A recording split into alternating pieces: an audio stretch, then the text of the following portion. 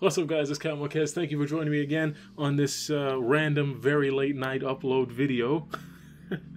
You're probably watching this in the future where it doesn't matter what time it is, but here's peace, here's love, here's life. I hope you guys are having a good day or a good now or whenever you're listening to this. All my ER fans will know that. Glad to have you guys back again. I'm just going to be spilling the thoughts that are coming from my mind on you, so that's what's going on in this video. Let's get into it.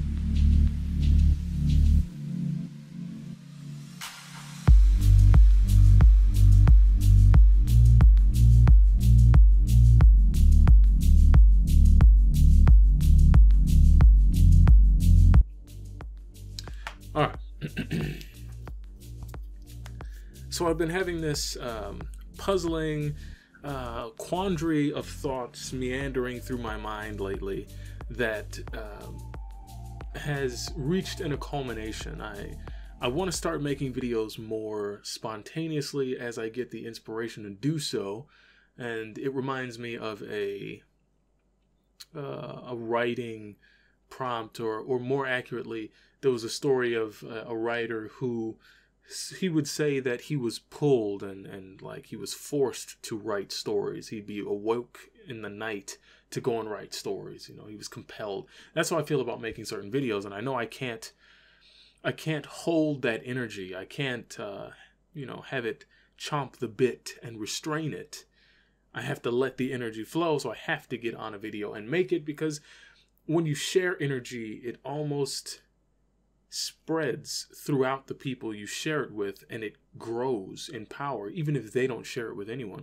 It's like when you disperse an idea between people, it gives it life. The idea I'm speaking about in particular is solipsism, or solipsism, however you want to pronounce it. I mention this because it's the idea as I understand it. I don't have the direct definition up here, so if you're trying to Merriam-Webster, you can just Google it yourself.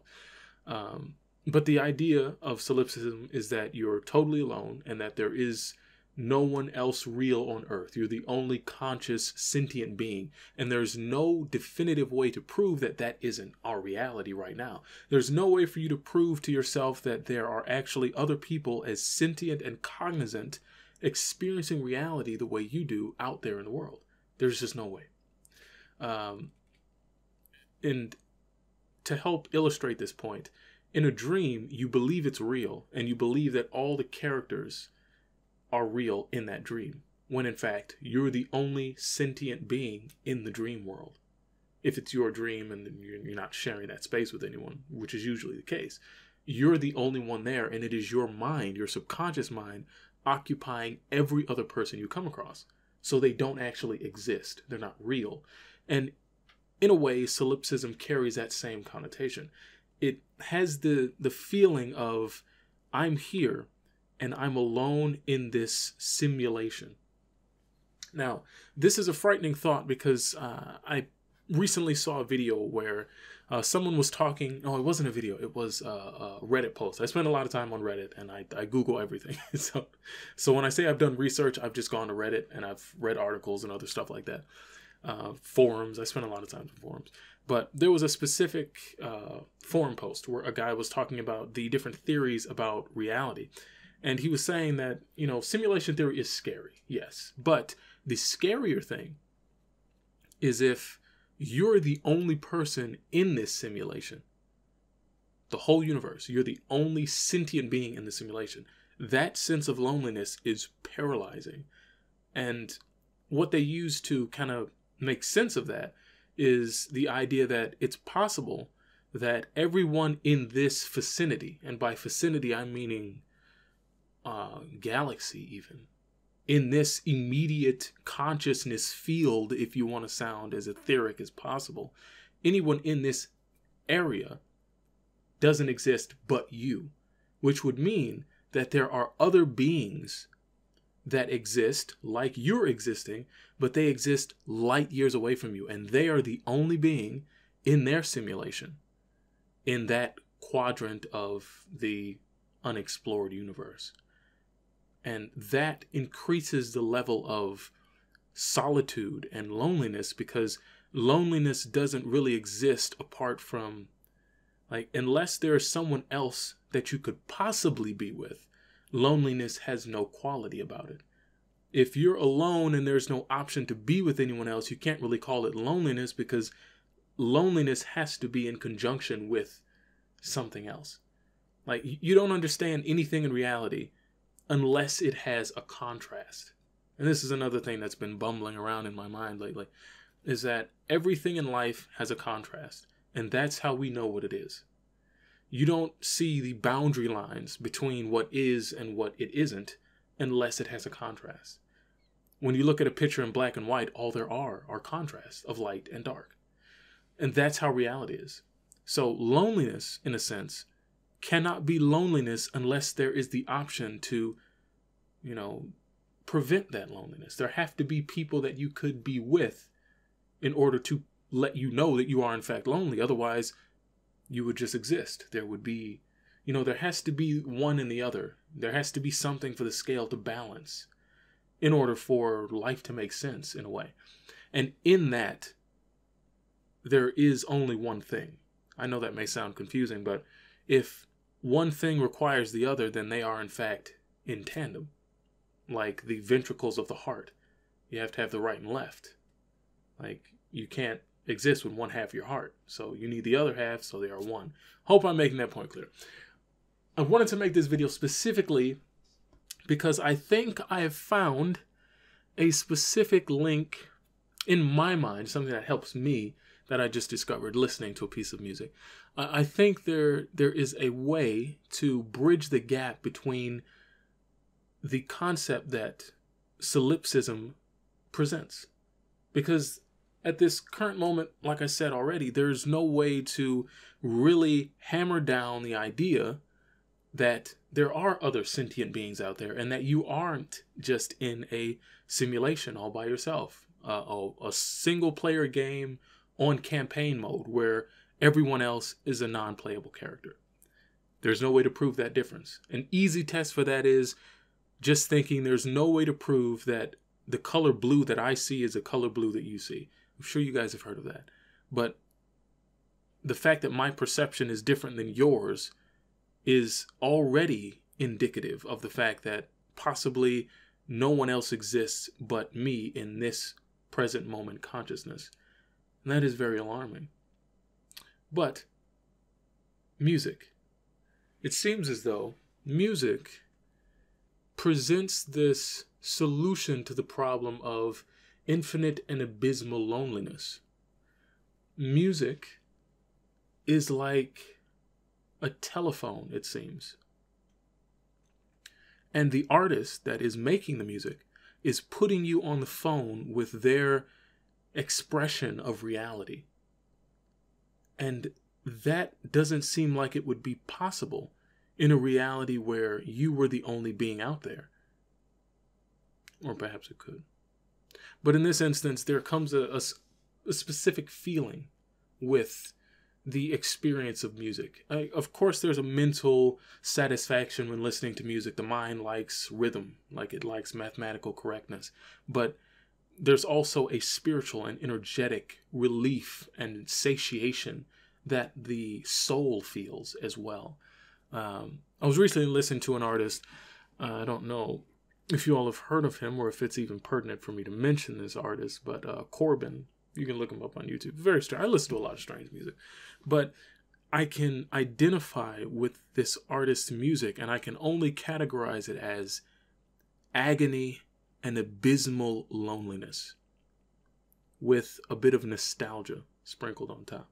And that may sound sad and disappointing. And immediately, if I were to play this music in a crowd of people, they'd be like, what the hell is this?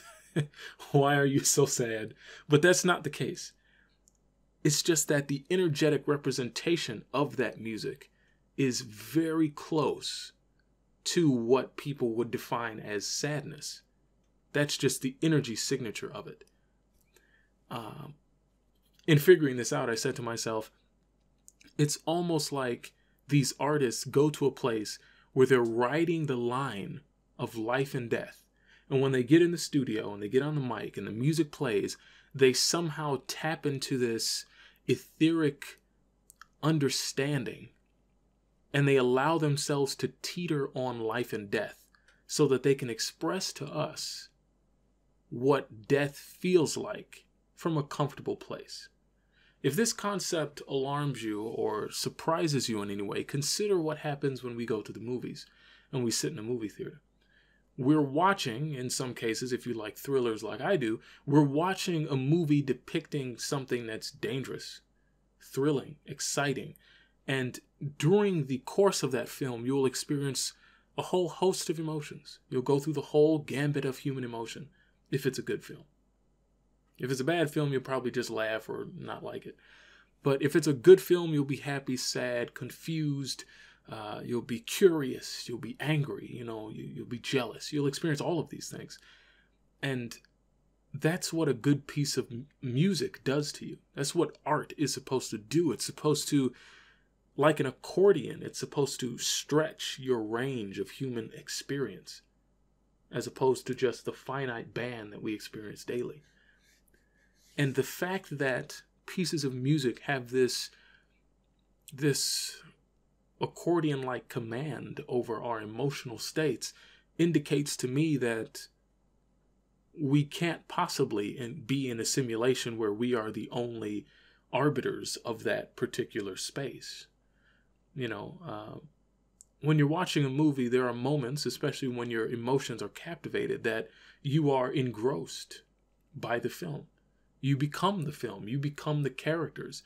You almost symbiotically, parasitically connect yourself to the character in the scene. And when something jumps out at the character, it's jumping out at you.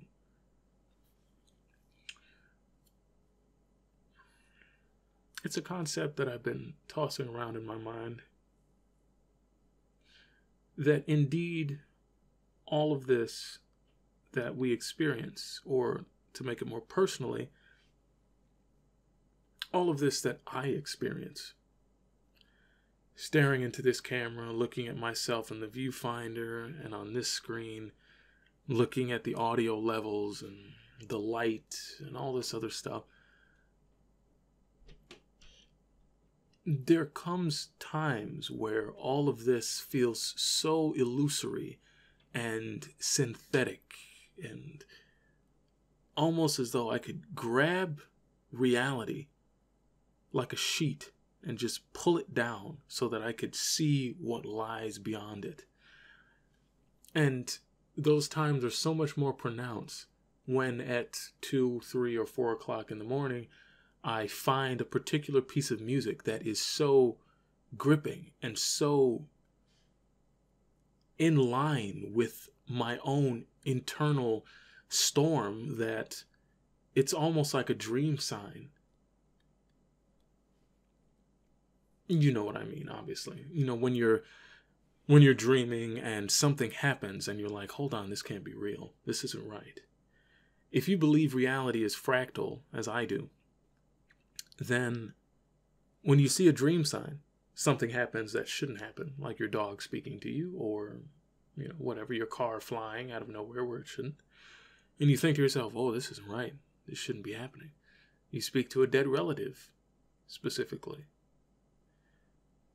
you think this can't be happening, and you snap out of that dream and you wake up into another dream. This reality feels like another dream. What then is there to stop you from trying to wake up from this dream?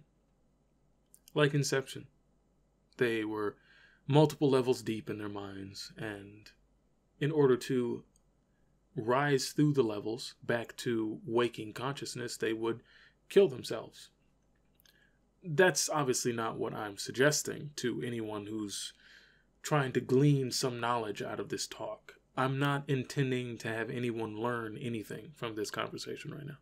It's not a conversation. I'm talking at you. You're listening. It's not a conversation. If anything, you could call this a very half-ass, impromptu video diary entry. A vlog, I guess. The actual meaning of a vlog. Video diary. A log of video. I'll stop. I'm not trying to teach anyone anything. My point in saying this is there has to be a way to wake up from this reality, because there's a way to put down the controller and stop playing the game. Have you ever thought about perhaps it's a strange thought, but have you ever thought about what the character in the video game must be thinking as they are being controlled by some being that they cannot perceive or even begin to understand, that has complete control over their every action? You'd think, well, they don't think. They have no sentient thoughts. They're not a, artificial intelligence created that can then process its own thoughts and ideas. Perhaps. But what if there are beings that are controlling our actions? Maybe it's not the same way with a controller plugged into a video game console. Maybe it is something more etheric, something more indelible keeps coming to mind, but something more, transcendent, where it is in fact like they're playing with us. And we feel the effects of their marionette-like strings. We feel the tug and the pull on our lives daily, but like the video game character, we are bound by invisible cords, code built into a matrix around us that we can't break out of. Namely, because we can't see what there is to break out of. Every game has a glitch, and people experience those glitches all the time. In video games, they're everywhere. People go looking for glitches because they know that they can be found. Maybe these people are game developers themselves, so they know what to look out for, like no clipping and, things like that. Bugs and whatever. Reality, I believe, has the same such bugs, and there are people that look for them. I believe I'm someone who is adamantly searching, what you would say in Arabic as talib. I'm a seeker. I'm searching for these glitches in the matrix. And you know the feeling when you found someone talking about something very interesting. Like I said, I spend time on Reddit, to give you a good example. I came across a TikTok page that was presenting posts from Reddit about strange things. And they were very interesting things. And they were describing glitches, in a sense. What's the strangest thing that's happened to you? And, some of those things are very strange. One of the things I read is someone, being woken up by a family member and then finding that that family member wasn't actually alive at that time, and that the family member actually died that night, and they were being spoken to by that family member before they knew that they had died. Things interesting like that. Where there are very clearly glitches. Glitches where people relive a day. I remember a specific story because it's come to mind. I think I should share it. There was a poster on Reddit. I don't remember his name, but he said one day during high school, he skipped class with one of his friends. It was like a school lecture or something, and he skipped. And the result of that was, he went across the street, there was a convenience store on the other side, and a red truck came and hit him and killed him. And he remembers being hit, laying on the ground, the pain, and then nothing. And then he remembers waking up in his bed. And he was like, this is very strange. He went about his day normally. Everything happened the same way it did the first time. And this time, when he and his friend left the, auditorium meeting, and they were crossing the street to get to the convenience store to get snacks, he said, wait, I don't want to die today. And so he waited, and the same truck passed that would have hit him and killed him. And so interesting things like that happen, just like, the black cat in the Matrix, symbolizing deja vu. things like this happen, and it seems on a daily basis that they happen to people. And it only suggests that we are in fact living in some sort of false reality, some sort of dream. Persistent though it may be, it is a dream. How would someone prove to you in a dream that you were in fact dreaming? How do you wake people up in a dream? You do something that proves to them that this reality does not make sense. That's what we experience. That feeling you get where your body begins to tremble as you hear certain stories, and you feel that energy moving through you, and you're just like, this is it. I don't know what it is, but I need to learn more about this. It's not the story in itself. It's the truth in that story. Nobody cares about a story. Well, I mean, of course you do. It's an interesting story, but like at the end of the day, the story doesn't go anywhere. It's a pond. There is no fresh water flowing in or out of it. That's the end of the story. This guy had this strange experience, and that's it. You know, this guy passed through a wall, and that's it. He opened a door, and, you know, he went into some room, and that room turned out to be someone else's house. He teleported there. These stories end in themselves because the person that experiences them knows not what they are. But the story is a vehicle to express the truth that this isn't real. As I sit here in front of this camera, watching that viewfinder,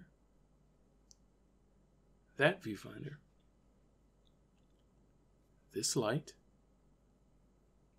I know unequivocally that none of this is real. And sometimes I know it so certainly that I expect, like in a dream, for beings to appear, to silence me, or to confuse me so that I return to sleep, like agents. I spent a lot of time focusing on dreams when I was early on in my spiritual development, I'll say. I spent a lot of time on dreams because I was searching for the power of the subconscious mind. I thought hypnosis would do it, and I wasn't skilled enough at hypnosis. I didn't know enough yet. I was maybe 16 or 17. Not to say that 16 or 17-year-olds can't know a lot. I mean, that's silly to assume, but I didn't. So stop it. I didn't know a lot. So I went to dreams. Movies like Inception gave me the impression that I could interact with my subconscious mind were I only to know that I was dreaming at the time. And I experienced several times where, once lucid and aware that I was in a dream space, some construction of my subconscious mind occupying astral space, that I was now dreaming. And upon that realization, something would manifest itself. Being totally honest with you, it wasn't like people in suits like the Matrix. That would be far too symbolically, rigid and typical. It was darkness. It was like this encroaching abyss pulling in from the corners of my mind. I'd become lucid, and this field of darkness would come after me. Sometimes that field would be personified as a being of shadow, standing off in corners, standing in areas that I would look in once I became lucid. The first time it happened, I became lucid, and I was at my friend's house, and I looked down the hall, and there was this shadowy figure staring at me. It wasn't moving, but it was there, and its presence conveyed stop.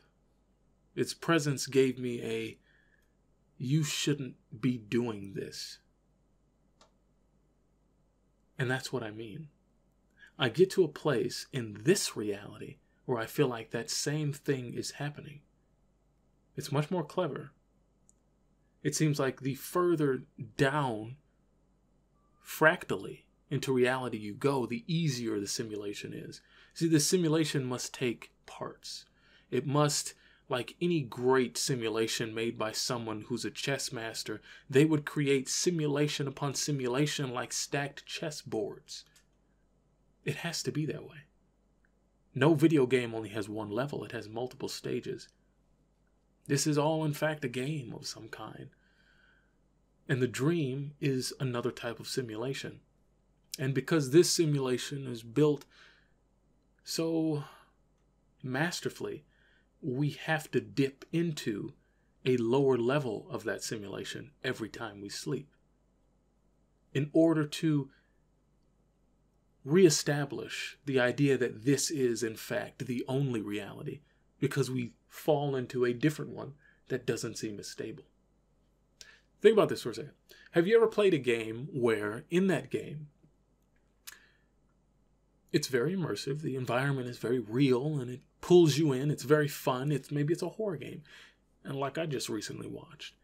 And there are parts in the game, many games in the game, where it is not as detailed. You can't do as much. It's not as deftly made as the full game is. It's a mini game. But in that, it does something to you subconsciously.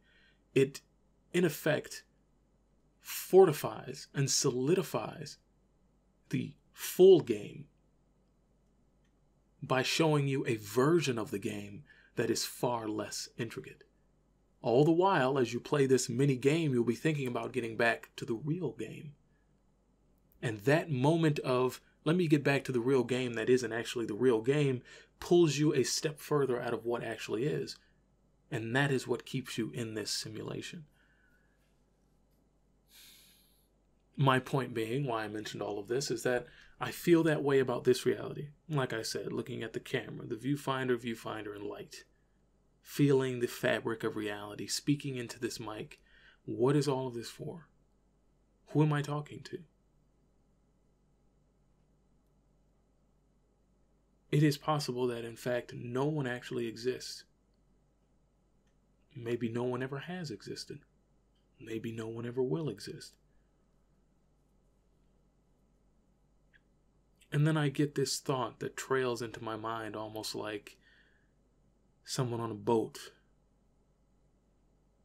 slowly moving downstream. This thought sneaks into my mind, silently gliding on the waters of my inner dialogue. And it's just like, maybe this is a dream.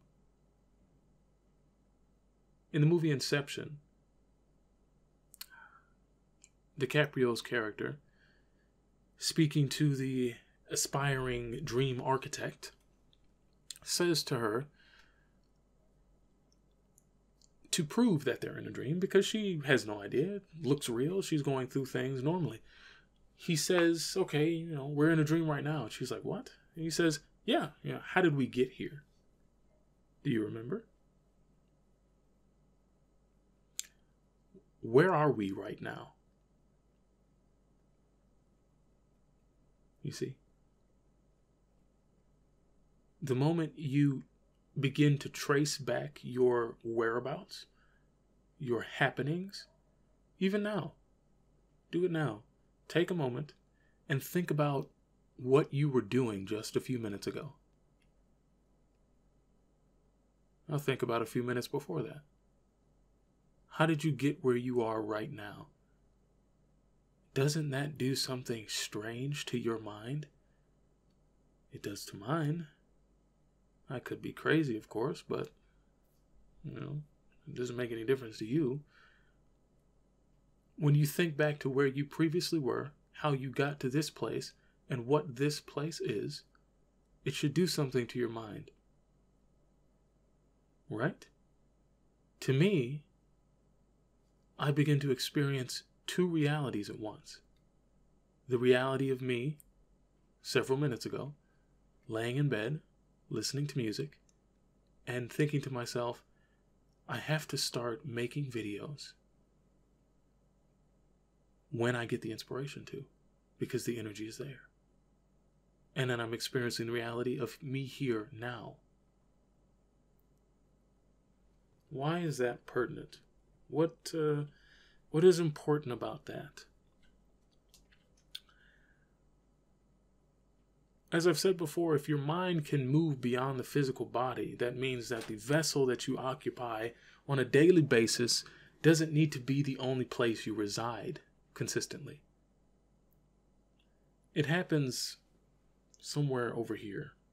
I know pointing to a physical location to describe something mentally observed is foolish, but it feels like it's happening right here. When I envision something, it's like it's here somehow. Like if I had VR like glasses on, it would be like I'd be looking and it'd be like right here in my vision. I don't know why that's important, but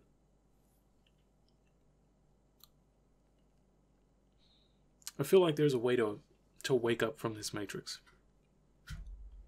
And some of you may be thinking, well, of course, Cal, that's what enlightenment is. That's why we go on this spiritual journey, to wake ourselves up from all of that. But what if all of that is just another part of the game itself?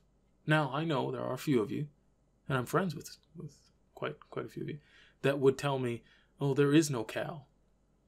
Rightfully so. I know what you mean. There isn't. Cal doesn't exist. Just like whoever you're playing in a dream doesn't exist when you wake up. Have you ever had a dream where you're a different person during the dream? I have. Many times.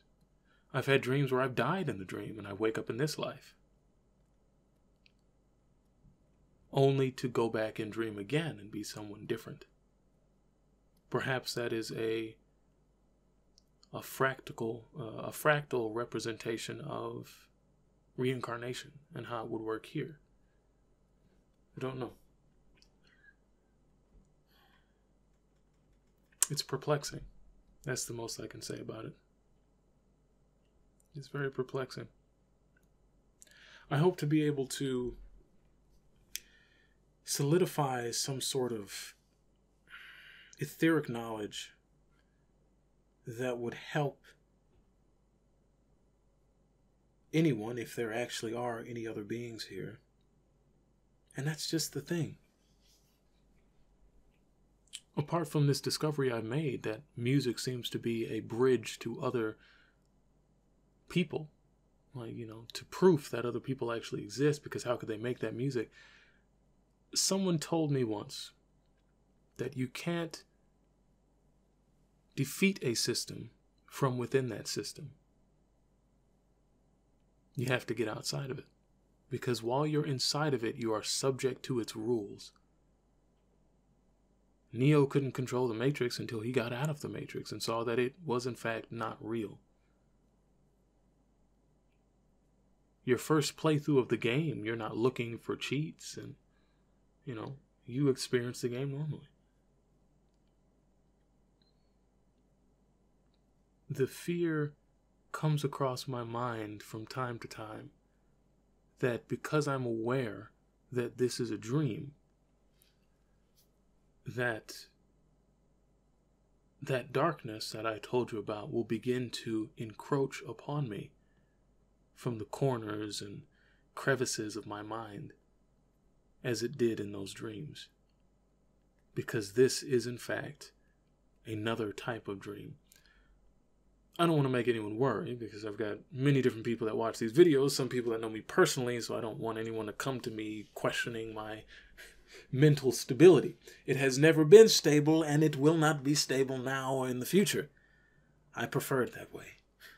The Leaning Tower of Pisa is only an important building because it's leaning and hasn't fallen yet. So I'll continue to teeter because it's more appealing to watch.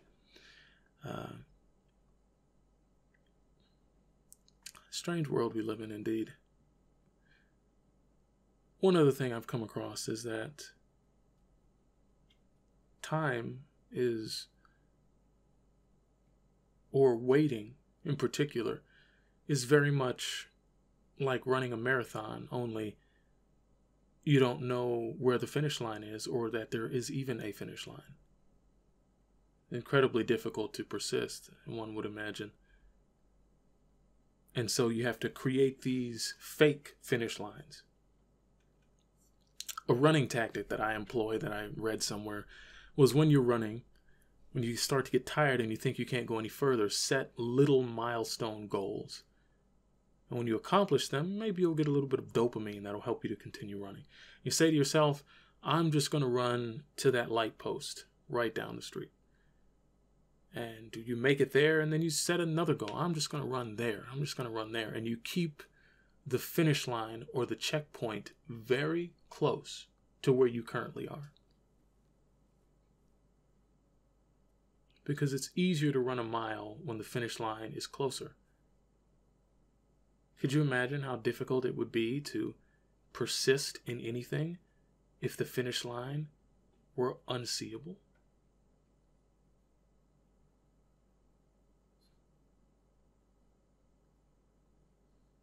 As I said at the onset of this video, I just needed to share thoughts with you.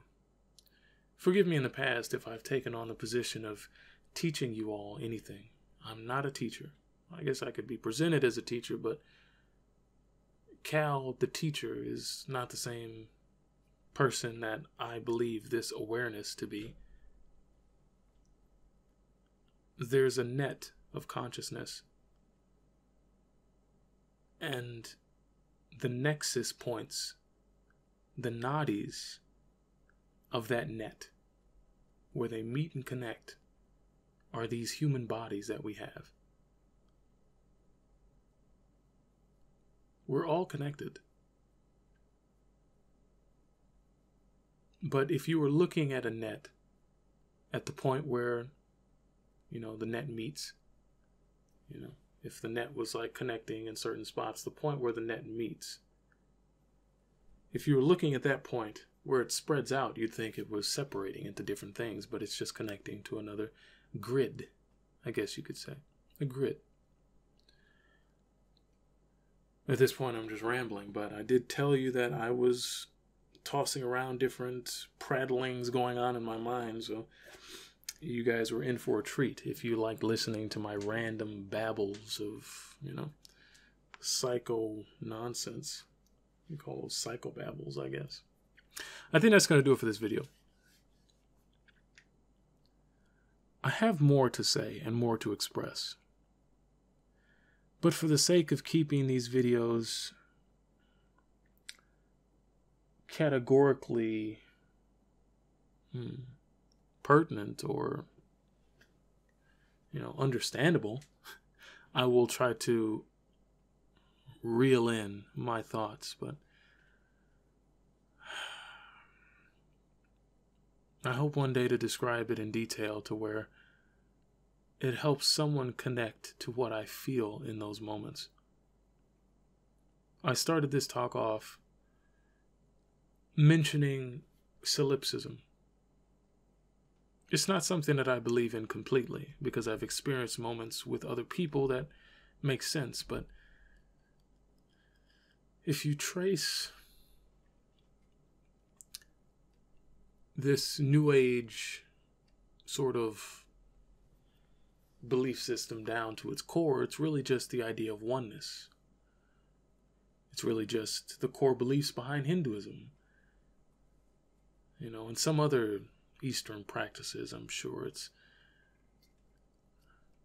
It's this idea that we are all in fact one, and that there is only oneness, and that there is no separation, just the appearance of separation. One thing appearing as two, as I've said before.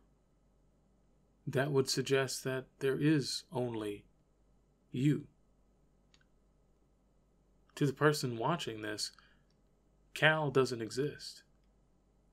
It's very much possible that Cal represents Morpheus to some of you, and how Morpheus's only job was to find Neo, or in this case, you. And so I am just a secondary character in the story of your life. It is indeed possible that I don't even exist, and you would never know it. You would continue to sleep, living out your days in this cleverly crafted dream world.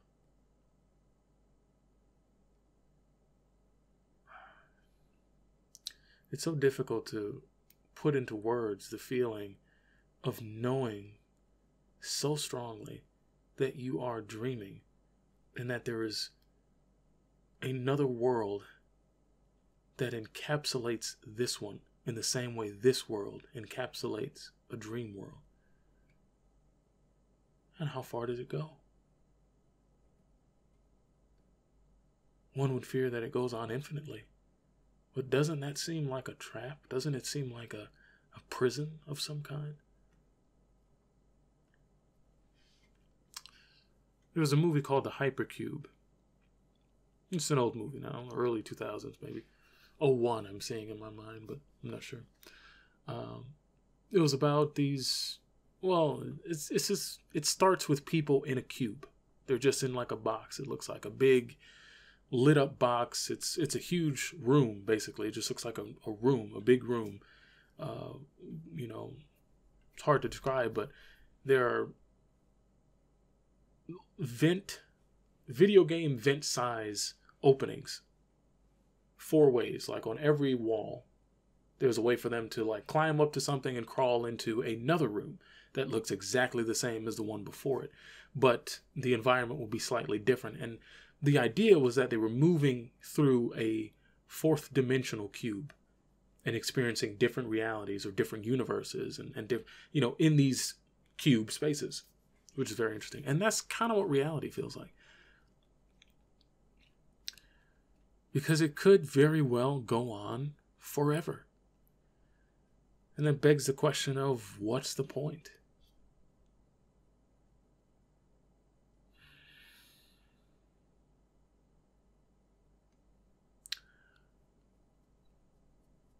I know that there are a lot of you who like listening to these talks that I have. And this definitely encourages me to make them. It's obviously not for any monetary gain on YouTube. Like, YouTube makes no money at all, honestly.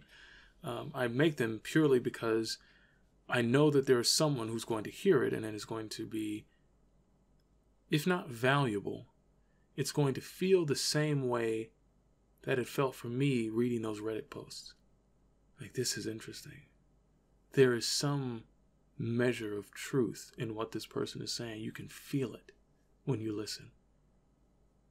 When someone tells you a story and it's amazingly unique and weird and you're like, how did that happen? The story in itself is just a vehicle. You're finding the truth embedded in the story, and the truth is that this isn't real. Just like a dream. I am currently your dream sign.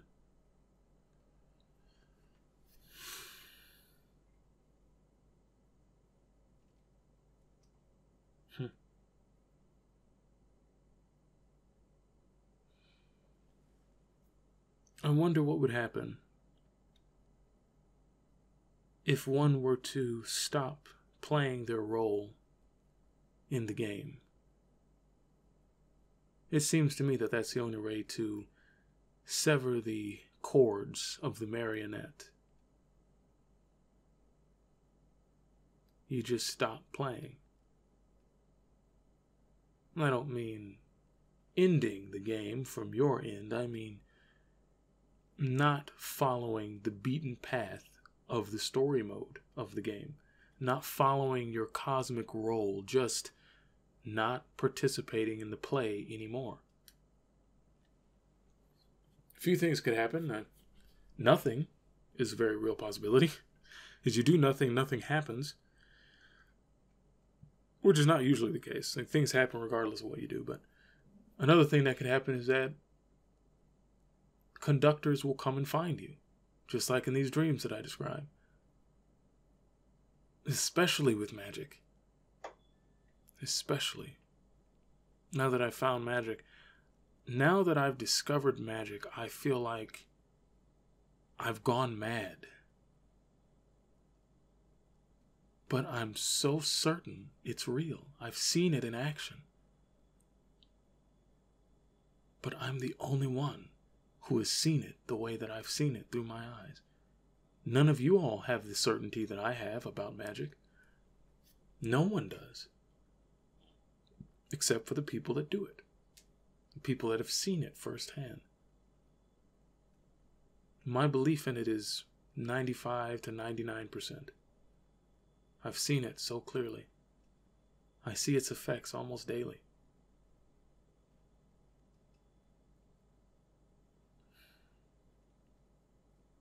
And it makes me think, if the ability to move objects with one's mind is real, to control flame, or to perceive people's thoughts, or any number of video game glitch-esque things are possible, then there must be other people out there tasked with the job of fixing those glitches.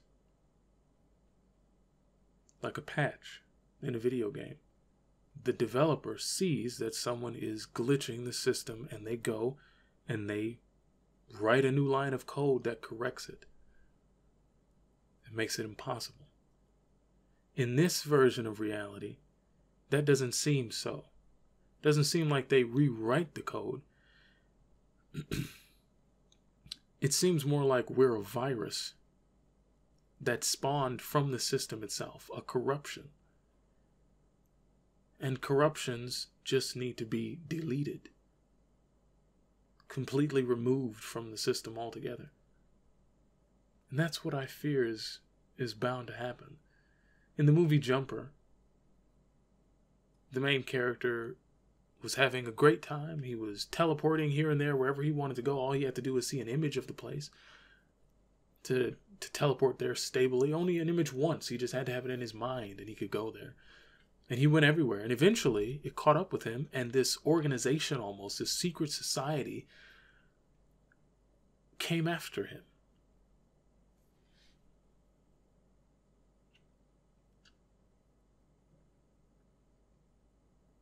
There is no way that if magic is real, that there is not some organization out there seeking to delete the corruption in the system. There has to be. Otherwise, this system was made to break. And no house made to break is ever going to stand any sort of testing. So this simulation had to have been made with the idea in mind that people were going to figure out how to circumvent its rules and regulations. There have to be measures in place to prevent people from doing whatever they want. And magic is indeed whatever you want. It's the ultimate whatever you want that kind of makes life quite game-like. You can do whatever you want. I'll be talking about that in subsequent videos in more detail. But I think that's it. I think I've given you all enough rambling of my mind for this present moment. I don't want to come up with a schedule for when I'll upload videos, because the moment I come up with a schedule, it seems as though forces will conspire to prevent me from upholding that. I don't know why that is. Making a New Year's resolution, for instance, presenting it is almost like you're inviting challenge. Don't position it like that. Try to position things in your life in such a way that the universe doesn't have to balance the equation, because it always will. If you make a grand expression of your desire to do something, then there has to be an equal and powerful opposition in like measure to what you've put forth. It has to be. This is balance. Well, I mean, scientifically, there's always an equal reaction.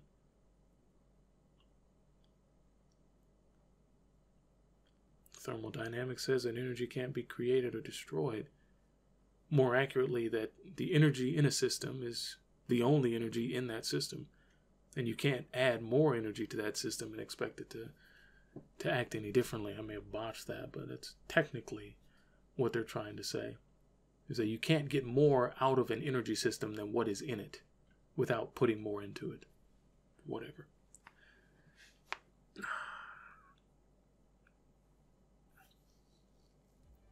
An interesting game we're playing, at least I'll say that. I'll say that indeed. Message me in the comment section. That's the end of this video. I'm done messing around with you guys. You know, comments, questions, whatever, in the comment section. You can like the video if you want. Doesn't make any difference. Lets me know that people liked it, at least. Algorithmically, it makes no difference.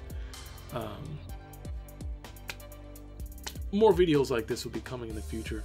I go through periods where this channel needs to change and adapt because it is quite organic, and it seems like I'm going to be making more videos like this that aren't specifically me chalk to chalkboard explaining something to you. It's just going to be me spilling my thoughts from what I've researched and how I'm feeling at the moment. That's it. If you guys want a one-on-one with me to talk and share your ideas or get some spiritual advice from me, magic done for you, psychic reading, whatever, you know where to reach me. It's going to be in the description of this video.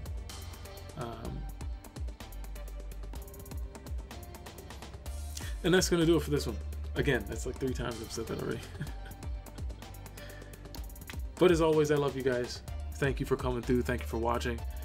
Blessings, love and light, namaste, and as always, never stop adventuring.